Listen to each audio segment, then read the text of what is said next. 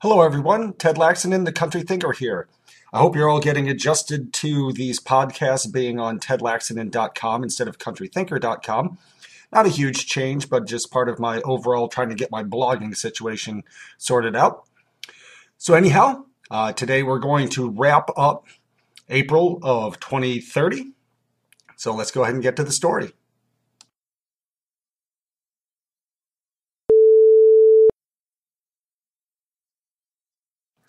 A row of headlights drove down a gravel lane lined with black walnut trees on a muggy and unusually warm April evening. The vehicles, mostly pickup trucks, parked alongside a large barn with flaking white paint. Two border collies darted about, frantically greeting as many guests as their paws would allow.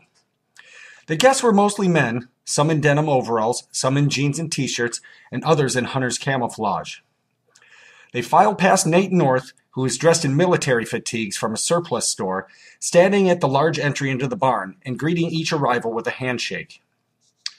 Herm Stanbaugh approached with his hands stuffed rigidly into his jeans pockets. He nodded to North, who slapped him on the shoulder. "Good to see you, Herm." The old farmer tipped his camouflage ball cap, he had burned his Gulf War veteran hat 3 months earlier, and continued into the barn as North shook the hand of the next visitor, a young man in jeans and a white-tailed deer t-shirt. North looked to his watch as the parade of headlights ended and a growing number of stars began to speckle the darkening sky. He walked into the barn and saw the group assembled in the middle in the dim light of a handful of battery-powered lanterns hanging from the rafters above. About 300 people sat on hay bales and lawn chairs or simply stood. North walked to the front of the group and smiled. "It's good to see everyone here tonight." He clapped his hands together loudly. "Okay, I want to talk to everyone about why we're here, why our plan is necessary, and how it will succeed. I think everyone here agrees that the United States of America has failed. 8 states have seceded, and that's no surprise. The Constitution is no longer respected by the federal government, and it no longer serves as a guiding document for our nation. The federal government is bankrupt, even though it has raped its citizens for trillions and trillions of dollars. It does nothing but serve special interests. It serves big business, big unions, lawyers, and anyone else who has enough money to buy influence. This isn't the USA anymore, folks. It's the USI, the United Special Interests." Some of the crowd nodded their heads vigorously. "The federal government of the United States has screwed small business." "Yeah." "It has screwed small farmers." "Hell yeah." "It has screwed the little guy at every turn." "Damn right." "Let's face it, you put a little or small in front of it, and our big. North threw his arms out wide. "Big government has gone out of its way to make your life a living hell."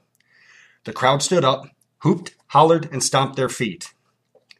"There's a saying in Washington, if you're not at the table, you're on the menu. But hell, the little guy doesn't even get an invitation to the feast. When I look around here, I see a bunch of good, hard-working Ohioans. Washington sees a tray of appetizers." The crowd erupted in laughter.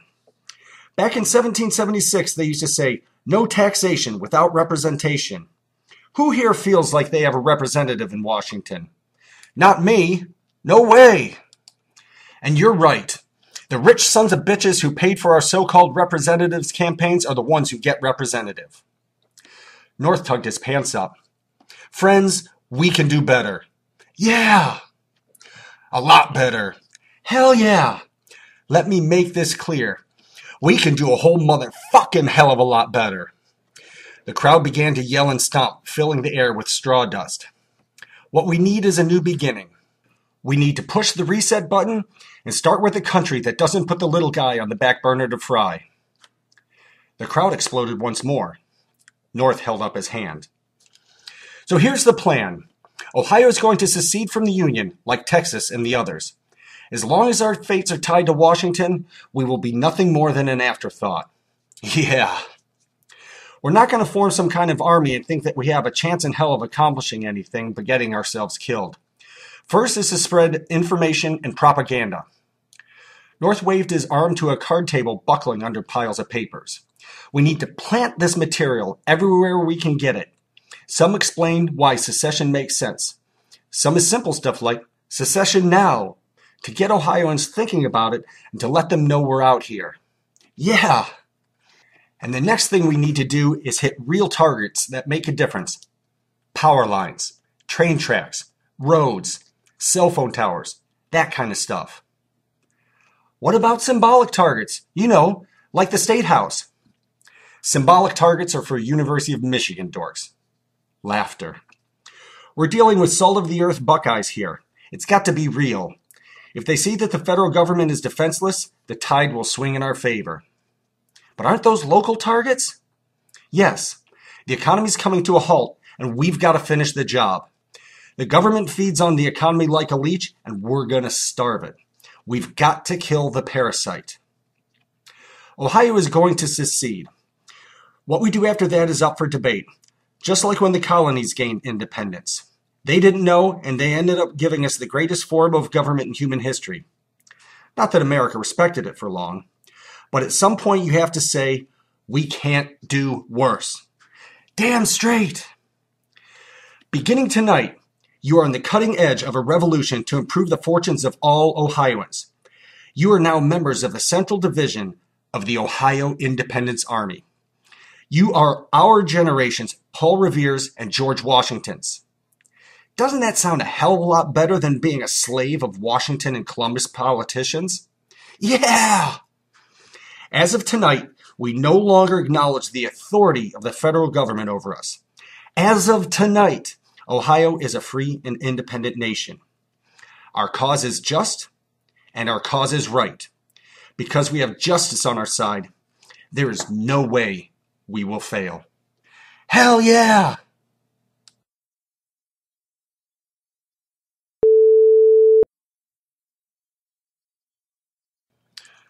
By act of the legislature of the state of Ohio, on this 5th day of April in the year 2030, be it resolved that the United States of America, established by the Constitution of 1787, has been and remains the greatest nation in the history of the world. Ohioans have benefited greatly from their participation in the Union and will continue to do so. Because of instability and turmoil caused by recent political events, the legislature deems it necessary to openly declare our position on the issue of secession in order to help stabilize the situation in Ohio and our country. Wherefore, the state of Ohio declares its loyalty to the United States of America, and wherefore, the state of Ohio condemns those states that have wrongfully and illegally purported to declare their independence from the United States of America, and wherefore, the state of Ohio demands damages from the secessionist states to compensate Ohioans for their economic losses for the instability caused by illegal secession. The president was alone in the Oval Office, standing facing the window and shuffling through a small pile of papers. Indiana, Ohio, Michigan, Iowa, Nebraska, North Dakota, Wisconsin, and Illinois have all issued loyalty declarations, he said. Damn, the Midwesterners have really come through for me. I'm ashamed I ever called them bumpkins. They're our best hope right now.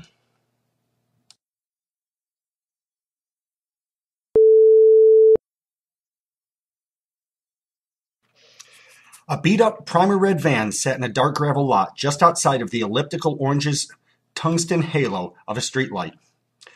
A man in a black ski mask inhaled on his cigarette, making the ash glow orange. He exhaled slowly, directing the smoke generally toward the partly open driver's side window. He stared at the white roll-up door of a tan metal building, a nondescript building among many in the industrial park in southeast Columbus. The man raised a small handheld radio and pressed the button on the side. Are we a go? He released the button with a crackle. Almost. Several minutes later, the deep sound of an explosion reverberated from the west. He leaned forward against the steering wheel and watched the orange light that reflected off the low-hanging clouds and the rising plume of smoke. The man leaned back into the cloth seat, dragged on the cigarette once more, and waited. The sharp sound of a siren came from his right, and a police car zipped past at an unconscionable rate of speed. A grin appeared through the knit mask, and the man leaned forward, reached for the key on the steering column, and fired the engine. He rapped on the metal barrier behind him with the back of his hand, then dropped the van into drive. The van drove into the lit road, turned left, stopped, and began backing toward the roll-up door. Once squared, he stomped on the gas, making a cloud of tire smoke and sending chunks of broken asphalt clunking against the van's wheel walls. The roll-up door crumpled under the impact of the van, which quickly came to a screeching halt. The back door swung open, and two men in jeans and black ski masks bounded out with searchlights attached to their heads. They quickly identified their quarry by the multilingual print on the side of the brown corrugated cardboard boxes. Handle with care. Television. Computer inside. Fragile electronics. The two men furiously grabbed boxes and piled them into the back of the van. In 2 minutes, the back of the van was jammed, and they slammed the doors shut. They bolted to the passenger door and crammed into the cab. Go, go, go! The driver took his foot off the brake and stepped on the gas. He drove over the wreckage of the roll-up door and roared onto the street. Pretty good take? Oh, yeah. I hope everyone else did as good, the driver said. Me too. While everyone else is worried about the government and shit, we're keeping our eyes on the ball. We're gonna be rich, boys. Oh, yeah.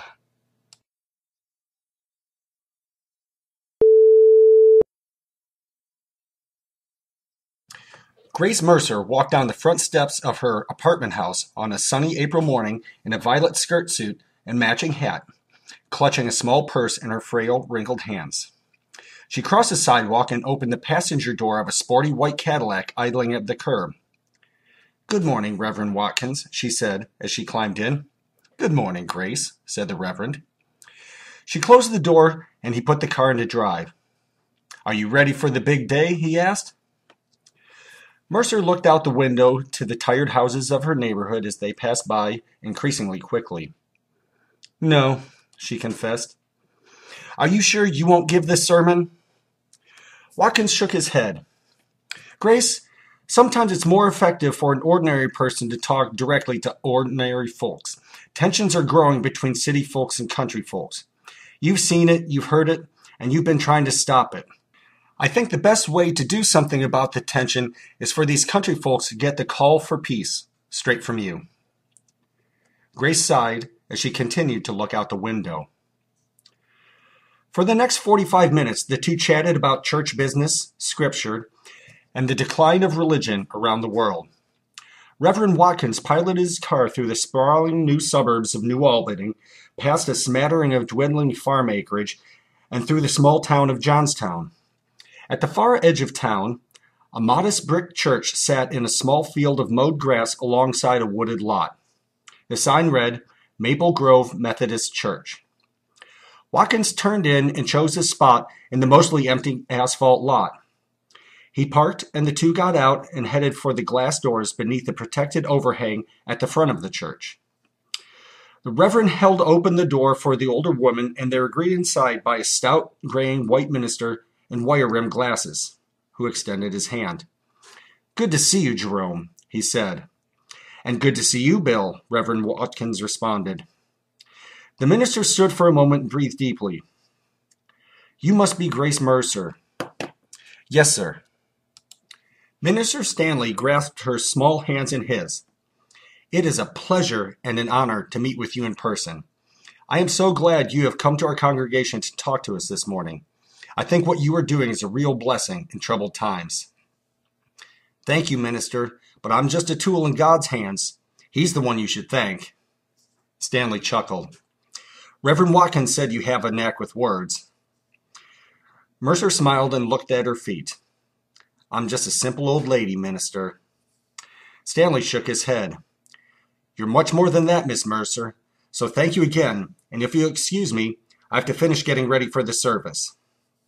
Stanley shook hands with Mercer and Watkins and disappeared down a fluorescent-lit hallway. Mercer and Reverend Watkins walked into the simple sanctuary and took a seat in an oak pew in the front row. A few minutes later, the congregation began to trickle in. some in their Sunday best, others in denim overalls or jeans. The flow of congregants diminished to a trickle as the organ began to play, and Minister Stanley entered the altar from a back door and motioned for the congregation to rise. As Mercer stood, she looked back and saw that she and Watkins were the only non-whites in the church. The congregation sat down after singing, "This is Our Father's World." "We have a special guest who will deliver today's sermon," Minister Stanley announced. "Miss Grace Mercer from the Oak Street Church down in Columbus. I met Grace through Reverend Jerome Watkins, who has also joined us today. I first met Jerome 2 weeks ago when he drove up to discuss the subject of Miss Mercer's sermon." Watkins turned and waved to the congregation. Minister Stanley continued, "I think you will find Grace to be a true servant of God, and I want you to consider carefully what she has to say. So without further ado, please welcome Miss Grace Mercer." The congregation politely clapped. Mercer stood up, fumbled in her coat pocket, and pulled out her handwritten speech. She unfolded the paper as she made her way to the minister's podium, and Stanley bent the microphone down to her when she arrived. He smiled and patted her on the back. Mercer laid down the piece of paper and cleared her throat. "Good morning, everyone. As Minister Stanley said, I am Grace Mercer from Columbus. I am just a simple old woman from a poor part of town. I never done a sermon or nothing like this before, but God has called on me to do it, and I come to bring a message of peace and forgiveness. These are troubled times. Everyone knows it. But in these hard times, some people who don't have faith, and some who have forgotten it, are doing bad things. Real bad things. People are stealing, burning, and even killing. I know this because I see it every day. Life in the poor part of town ain't never been easy, but I never seen it this bad. When times are tough, they're toughest of all in the city. Most of us ain't got much money, and with prices going like they are, some folks in my part of town can't get enough to eat. But an empty stomach ain't an excuse to sin. Maybe a bit of hunger is a test from God, or maybe it's a punishment. I don't know. Some folks in my neighborhood are doing real bad things. I know some of them have come out here to the country, stealing stuff and bringing it back to the city. I tell them not to and warn them that God will be angry, but they ain't been listening, or at least not most of them. I knew a young man who came out here to steal and was shot and killed. I know none of you would do nothing like that, but there are some out here who would. Stealing ain't right, and killing ain't either. It's wrong, and everybody knows it, but it happens anyway. Now, some of the young man's friends are saying that they're going to come out and get revenge. That's what happens when people forget God and start doing wrong. It leads to more wrong. That's why I'm here today. I come begging for peace. I come to ask the God-fearing folks in the city and the country to come together and fight for peace. The devil is on the loose right now, and the children of God must find a way to fight him. If we join together, we can bring peace back to our communities. The other part of my message is forgiveness, that all-powerful gift from God. For my part, I have forgiven the boy who come out here to do the stealing and the man who shot him. I pray every day that God will show mercy on both their souls. If he don't, their trouble is going to be a whole lot worse than anything we got going on right now. So I have come to ask you today, as servants of God, to join me in the fight for peace and forgiveness in troubled times. I don't know what all we can do, but we got to do everything in our power to chase the devil away. So after church is over, I want to meet with anyone who wants to talk about how we can bring peace back to our communities. I want city folk and country folk to join up together. Let's remind everyone that God is watching. Let's make peace triumph over violence, and with God at our side, there is no way we can fail.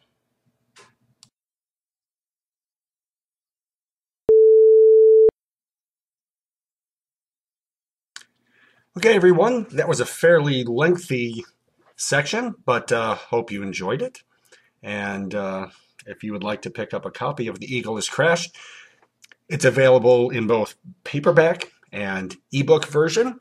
You can get it at my site, clearpeakpress.com, from Amazon, Barnes & Noble, the Stoney Store, the iTunes Store, Smashwords, and other retailers. So, okay, I look forward to getting together with you next Sunday, and have a great week.